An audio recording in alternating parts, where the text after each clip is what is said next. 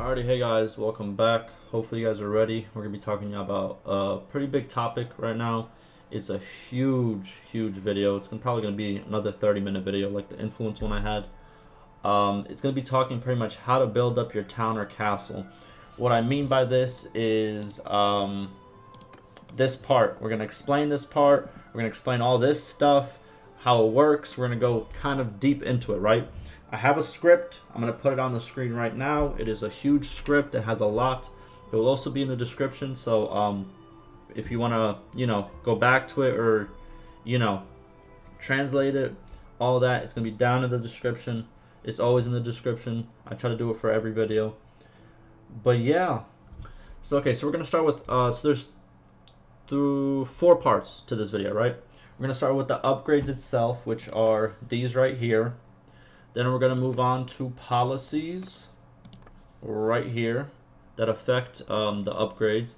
Then we're going to talk about skills, these bad boys right here. And then I'm going to talk about pretty much putting all this stuff together, how it works, and how to fix certain shortages or problems that the town or castle might have. So let's start with upgrades. So in the, in the script, there's a key list. It shows pretty much when towns or castles are the same, when a castle has better stuff than a town, when a town has better stuff than a castle, and stuff like that. So it's kind of like, a good, like, I would say spreadsheet, but I didn't make this on spreadsheet, but it's like a good comparison pretty much, right? So I'm going to start with the town, and then we're going to go to a castle after this, and we're going to talk about each one. So towns, in my conclusion, towns are better than castles because they have some key things that castles do not. I'm not gonna, by the way, I'm not gonna go over the whole thing like the script says. I'm gonna kind of go off on it, but if you guys want to read more detailed description, it's all in the description, okay? Just letting you guys know, it's all there. But yeah, so pretty much, when it comes to these first two, Fortifications and Garrison Barracks, towns and castles have different names for them, but it's basically the exact same stuff. Maxed out, you'll get 100 bonus to garrison capacity from this one, and 100 bonus garrison capacity to this one. Towns and castles both have them, so they're pretty much the same. Now we're going to move on to training fields. This is better in towns. The max level gives you +4 bonus to garrison troops. What does this mean? If you have troops in the garrison right here, these guys right here, their XP goes up just 1 more XP faster than castles, right? Then if we go back, we have the marketplace. Castles do not have marketplaces, only towns do. So you get 30 bonus to taxes. I think it's just this. It's a 30 bonus. So it's a light upgrade, but hey, 30 dinars is 30 dinars. It is what it is. Now we got lime kilns. I think that's how you say it. 15 bonus to village production. Like the villages that are bound to it, they get bonus production. This is actually towns have less max production. This one only has 15, right? Has less. I can't even say it. It has less village production than castles. So that's where castles are a little bit better, right? Then we have Fairgrounds. These are the same. +4 max morale. This is the same for castles and for towns. Then we have Aquaducts. Aquaducts is only in towns. And this gives us +2 prosperity at max upgrade.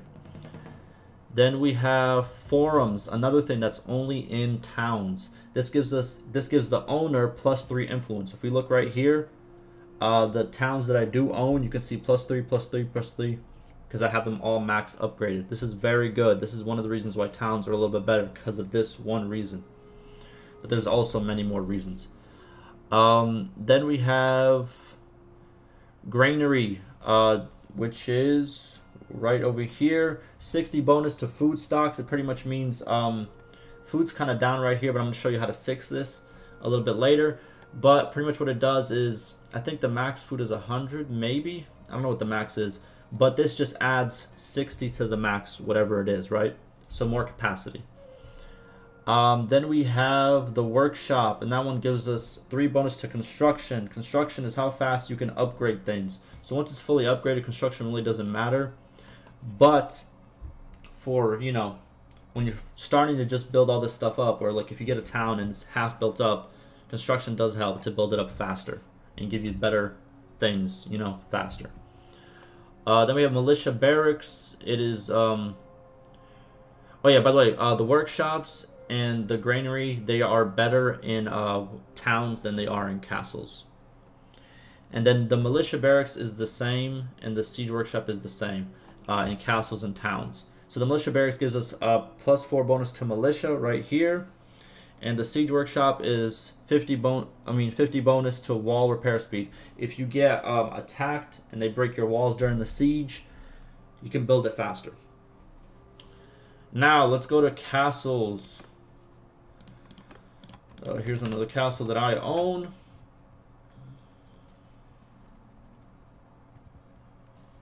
Managed castle. Now this is different. See, it has a lot less, but it has some advantages as well, right? So wall, like I said before, wall and barracks is the same as the fortification and garrison barracks of the town. Both give 100 to the garrison capacity. Training fields, like I said, it's a little bit worse than a town, +3 instead of +4. Gardens is a thing that only castles have, and it gives us +3 food production. This one also, the Castellan's office, it's 50%. It's pretty much like you lose less militia during rebellions. I don't know when rebellions happen. I don't know if they're going to be implemented later in the game or if they happen automatically without you getting notice. But I guess it helps, right? You lose less militia. This is only in castles, by the way, as well. Then we have lime kilns again. This one has better production. What's it called? Better production than towns by a lot, because the ones in towns have +15. This one has +40. So the villagers are going to do a lot better if they're connected to a castle than if they are connected to a town, if that makes sense. Then we have the granary. This one's a little bit less. It only does +30 to the maximum capacity. Towns do +60. Then we have workshops. Pretty much workshops and fairgrounds right here are both the same for castles and for towns. Both give +3 for the workshop and +4 for the fairgrounds. +4 morale for the fairgrounds. Then we have siege workshops, the same thing. Wall repair speed if they get knocked down, +50. And militia barracks is also the same. Your militia +4, pretty much. Okay, and now to the daily defaults. These are the same in castles and in towns. As you can see, this is like whichever one you pick, it will daily give you +1 to whichever one you choose. Like build house gives you +1 prosperity right here. Train militia gives one to militia. Morale. Is she not here for some reason? Weird. And then food. So now that we're done with that's just explaining the basic. I'm going to go further into it after we explain the policies and the skills, but I just wanted to explain to you what all this stuff does, right? Now let's talk about policies. There's a lot of them. There is a lot of policies. Let me take a drink real quick. And I might be speaking kind of faster because I'm trying to get through it. There's a lot to talk about, and like I said, if it's too fast to follow along, it will all be in the description, written out in bullet points, you know, very easy to read. Now, for policies, I'm not including policies that only benefit taxes. The ones that, like, you know, give you taxes from this, I'm not including those because then I'm going to have to include literally every single policy except for like 4 of them, and I'm not trying to do that. I'm talking about the ones that pretty much benefit these right here. These are the ones I'm talking about. So let's get straight into them. Policy-wise, Council of Commons, also a good one. Each notable yields 1 influence per day. No, not that one. Daily militia production is increased by 1 per notable in the summon. What does that mean? For each, this one doesn't have it. This one doesn't have any nobles in it. But if we go back to our town, So what this pretty much does is, as you can see, we have 5 nobles or notables, whatever you want to call them, right? We have 5 of them, right? So if we go to our town and we go to our militia, as you can see, Council of Commons +5. For each person that's in this screen up here, you will get +1 for militia, which is very good. Then we have castle charters. Castle upgrades cost 20% less construction. I know we're not in the castle right now, but if we were, these pretty much cost 20% less. But you might be of what? Dinars? No, of construction. That means they will be constructed faster, pretty much, because they cost less to construct. Then we have serfdom right here. Oh, but my bad. So this is castle charters. This is what it looks like, right? Now let's go to serfdom. We have towns gain 1 security, but lose 1 militia and 1 prosperity per day, right? Most of these are per day. Whenever I talk about +1 or it's always per day, pretty much. This is a good one in my opinion. Okay, so this is a good one if you are what do you call it? If you are attacking, because security is very important. Plus the village influence gain is very good. So you know, depends what you want to lose, right? All of these really depend on what you want to gain and what you want to lose, how you want to build up your kingdom, right? Some of these might be very good in your situation. Some of these might be very bad, right? Just depends. Then we have magistrates. Magistrates, it gives us +1 security for towns and all the other stuff. I'm not going to list off all the other stuff. I'm just going to list off how it benefits or how it negatively benefits the town or castle, right? Because if I start going over everything, it's just going to become the same video I made like 2 weeks ago about policies, right? So then we have trial by jury. This settlement loyalty plus 0.5, but you lose 0.2 security. Then we have debasement of currency. So this one pretty much settlement loses 1 loyalty per day.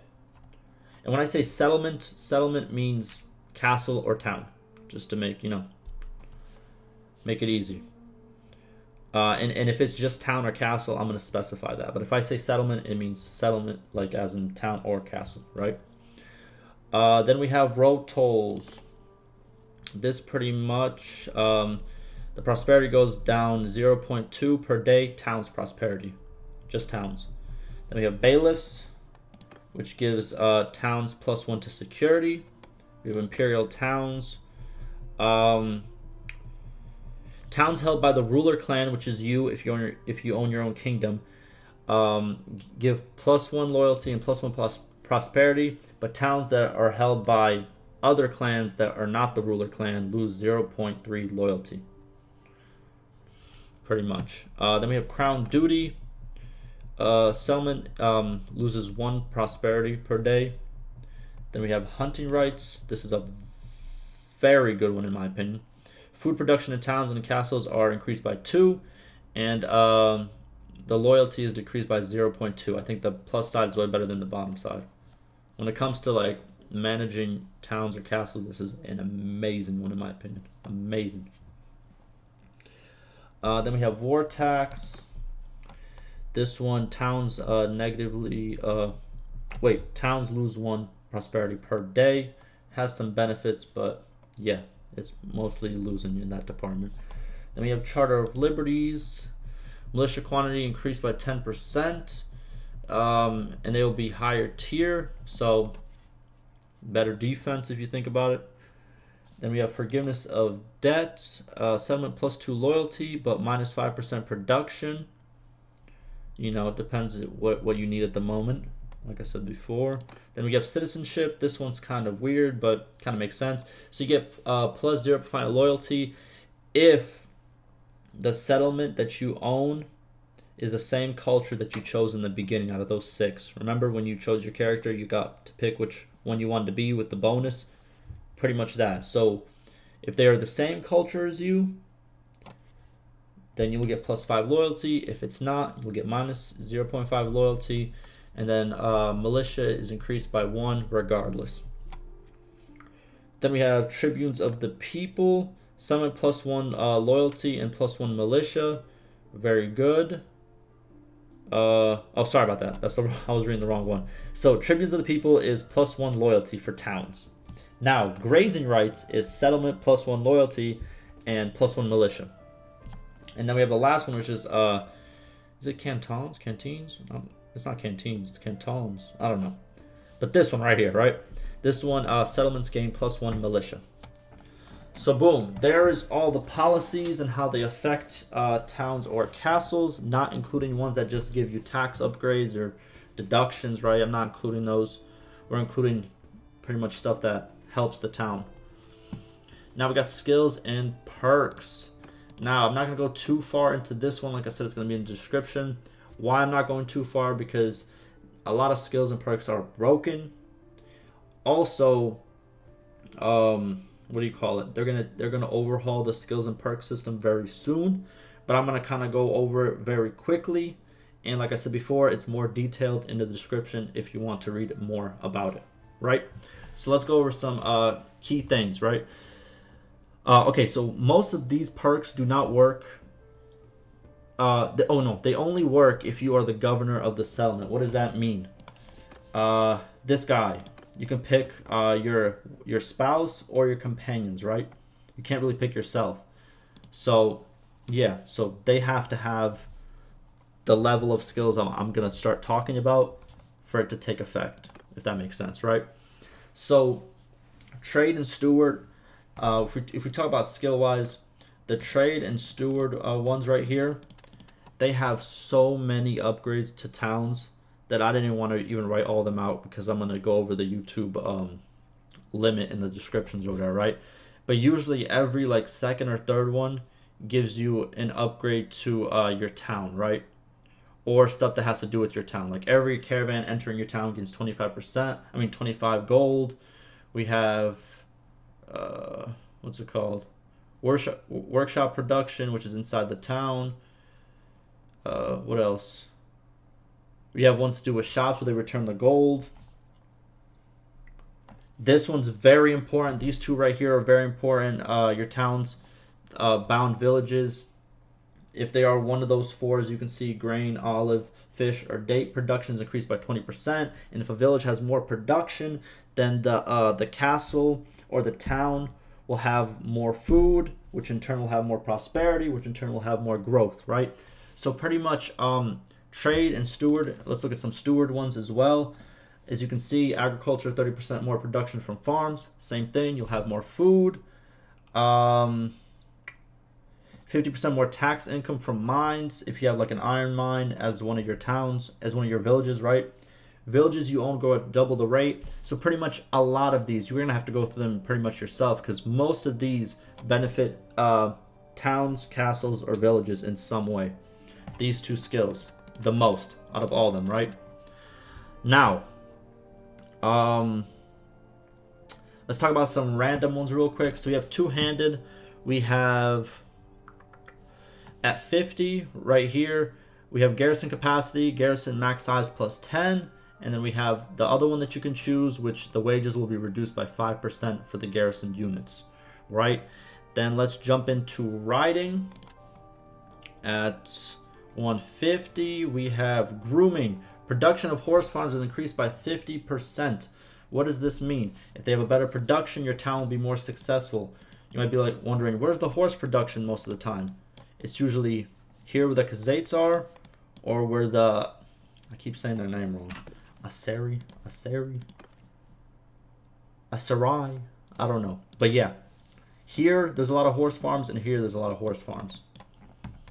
So better production, like I said, better prosperity, better all that stuff, right? Then we have charm skills at 150. Where are they? So every project you've completed increases notable relationships with the owner by 1. And or you have a 10% to gain more relationship with the notables. Who are the notables? These boys right here. Whenever a project is completed, you might gain some good reputation with them, with those perks. And then I'm going to skip over some, like I said before. It's on the description. I have like all of them written that I possibly could in the description, but I'm going to skip over some. So that's one of them in the charms. Let's go to leadership real quick. At 75, we have gratitude. Towns gain 20% more loyalty. Or you can choose town garrisons are 20% more effective for security, right? And as you go up the leadership one, it's also similar to trade and steward, but just a little bit less, right? Like if you want to focus on, I guess, the three main skills when it comes to this is, I would say, stewardship number 1, trade number 2, leadership number 3, in my opinion, right? Because leadership has also some very good ones. Because if you go to 125, right here, dispenser of justice, increase security in a town by 5 while you're waiting at the town, right? Then we have drill master. I think this one's very, very good. I didn't get it, but I should have, you know. But pretty much what this is, well, either one of these are really good, right? So this one pretty much, when militia spawns in your town, they might spawn as a better troop, which is always good for your security in battles. And then the garrison, the drill master one, garrison gains 20% more XP. On top of, if we look right here, which one is it? On top of this right here, they can gain you a lot of XP, and then your garrison units will level up a lot, and you will have a very strong settlement. It will not be attacked as much. Now, that's a couple leadership ones. Now let's go to medicine real quick. So we got one at 150. Pristine streets increases settlement prosperity by 1. Or, what do you call it? Village health grow rate by 20%. Increases the village health grow rate by 20%, pretty much. Then we have one at 200 as well, which is physician of people. Increases loyalty of settlement by 1 per day. Or you can choose that town projects related with sanitation or health give daily prosperity bonus of 1 per day. What does that mean? If we go back to manage towns, some stuff that has to do with health. Granary has to do with health. Lime Kilns has to do with health. Stuff like that, pretty much. Aquaducts has to do with, as you can see, it says healthy. So that has to do with the sanitation aspect as well, which will give you more. So it's a very good perk to have. Now, last one, engineering. These just literally have to do with your building speed. All of them. Pretty much speed of building castles and walls, speed of building catapults, building development 1.5 is just faster building. More engineering, faster building. Now, if we go to this part right here, as you can see, the higher engineering is, the faster building production you will have. And then, the higher leadership you have, as you can see, the better garrisons you can have, pretty much. Now, we got the skills out the way. Like I said, there's a more in the description. It will list more skills than I've talked about. I'm trying to keep it kind of shorter because we're already passing almost 25 minutes. So, yeah, it's on the description, okay? If you want to read more about it, if you want to really get into it. And like I said, they're going to change skills very soon. So, just FYI there. But let's bring it all together. Let's go back into here. Let's bring it all together, right? Here's some facts. Governors can be positive and negative. Once you assign them, check what they change. So if you assign a governor, right? You might assign a governor and then wait some time. And then you can see what changed right here. Some governors will be amazing to the change. It will make the changes like 10 times better. As you can see, a lot of good stuff changed. But some governors that have no experience in, what do you call it? Because I'm pretty sure she has very good, let's see. See, she has good trade and good stewardship, which are two very good things when it comes to, what do you call it? Like I said, those are 2 out of the top 3 that you need for good town management. But someone like this would be terrible for it because he's very good at fighting, but he's not good at, owning your town. So he wouldn't be the best governor. So that's what you have to keep in mind. And that brings me to my second point. Oh yeah, by the way, if it's negative and you don't like it, go to manage town and get rid of it. Get rid of the person, you know, the governor pretty much. Now, like I said before, the best governors have high trade, steward, or leadership. Those are the best governors pretty much. Now, do not waste too much money on reserves right here. I waste a lot of money kind of to show you. You don't need this much. 10k is more than enough. And to be honest, you don't really need to spend 10k. Especially early game, you can just save it. As you can see, I have a lot, so doesn't really matter at this point, right? But 10k is plenty to upgrade everything in a castle or a town, in my opinion. Now, if you ever want to find out why this is +6, why this is +4, or you know, or if it's negative, you can always mouse over and it tells you either the effect, like you see right here, is starving and culture. I don't have the right culture to own this, so obviously it's a minus, right? Because I picked Khazaits, and this is not the Khazait region. This is the Sturgian region, I think, right?